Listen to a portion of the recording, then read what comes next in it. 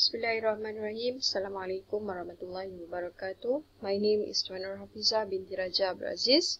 I'm from Kolej Universiti Islam Antarabangsa, Selangor, East. I would like to present on the topic of the settlement of disputes through Online Dispute Resolution ODR, the literature review. Okay, actually, this paper was written by me and my co-author, Associate Prof. Dr. Nurhafiza Abdul. Okay, this is the contents of presentation. Okay, we have abstract, introduction, methodology, analysis and discussion, and the last one is conclusion. Okay, for the abstract, I would like to explain about the purpose of this research is to study the concept of online dispute resolution and how the fairness can be applied through this method. Okay, and the literature highlights the opinions and the views of the researchers who have raised the topic of online dispute resolution. Okay, as for introduction, let me explain a little bit about the online dispute resolution. Okay, when it comes to the disputes, usually we can settle these disputes through the court process.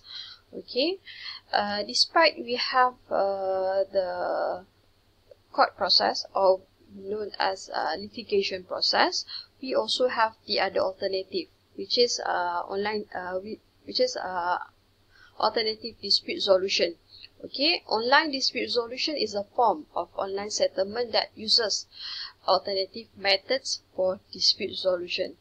Okay, whether partially or fully settled over the internet, having been initiated in cyberspace, but with a source outside it. Okay, according to Abdul, Cash and Brady 2012. Okay, and okay, ODR is online because it is a service provided on the internet using means of information and communication technology (ICT).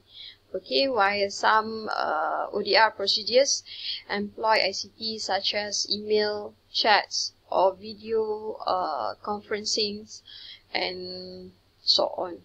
Okay, thus the parties to the disputes and the neutral third party are not physically present at the same place and not necessarily at the same time. Okay, it differs with the court process where the parties involved must attend to the court. Okay, and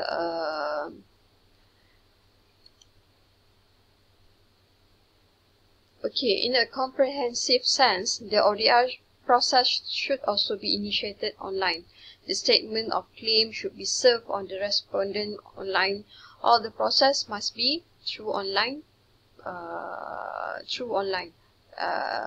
Whether for resulting agreement or decision should be issued and distributed in a digital form. Okay, as a result, ODR process can be qualified as virtual. Okay, but ODR is not merely a tool helpful to e-commerce, but instead a natural evolution of the trend towards using alternative approaches to litigation across a wide range of civil, commercial, and family disputes. Okay, basically, not all the cases we can settle through online process, online dispute resolution. Okay, usually the commercial and family disputes. Okay, we can settle through alternative dispute resolution or online dispute resolution. Okay, now we move to the methodology. Okay, this study aims to look at the discussion the researchers wrote about the settlement of dispute resolution. Okay, this research uses qualitative method, adopts a library-based research, and applies the method of literature review through content analysis of documents. And the literature highlight the opinions and views of the researchers who have raised the topic and issues in their studies. Okay, and we move to analysis and discussion. Okay, there's a literature review about the online dispute resolution. Is often discussed in relation to access to justice. Okay, and okay, so what is access to justice? In the context of the consumer, encompassing all existing channels provided to amend any offence if committed and detected, or to prevent from any oppression in the future. Okay, according to Soti Rashagan and Mimi Kamaria 1993. Okay. Okay, like ADR, ODR is often discussed in relation to access to justice. Okay, one reason for this phenomenon is that average trials are getting longer and more complex, and the cost of pursuing traditional legal recourse is rising. Okay, these are when we we bring the case through a court process. Okay, ODR provides solutions for cases that do not justify long, complex trials, such as in the case low value transactional disputes in cross-border and cross-jurisdictional contexts. Okay. Okay, there are some countries have already adopted online dispute resolution. Okay, we have the countries like Australia, United Kingdom, United States of America, Japan, Hong Kong, Singapore, and India have advanced and time-tested dispute resolution systems that have been proven to be efficient from time to time and can be a benchmark to Malaysia.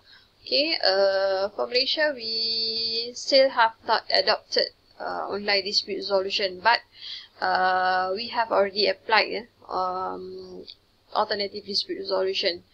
Okay.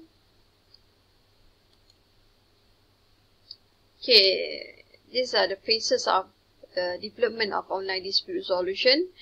We have 4 phases, starting from the first phase, which ran from 1990 to 1996, and then the second phase starting from 1997 to 1998, and then the next phase ran from 1999 to 2000, and the last phase ran from the year 2001. Okay, therefore, there are many views expressed by academicians and legal experts on the need for this ODR process, according to Nikita 2018. Okay, as for conclusion, the findings show that there are an increasing number of writings and research on the settlement of dispute resolution through online dispute resolution. At the end of the study, the findings show that the settlement of disputes outside the court is part of the right to access the justice. Okay, so it depends on the parties involved whether they want to resolve the disputes through the court process or by using alternative methods. Okay, and not all the cases we can settle through online dispute resolution. Okay, especially the cases usually we can settle through online dispute resolution when it comes to the consumers matters and family law. Okay, however, even ODR can prove to be successful, it will, however, not completely replace litigation, and somehow rather both complements each other. Okay, thank you very much. That's all from me.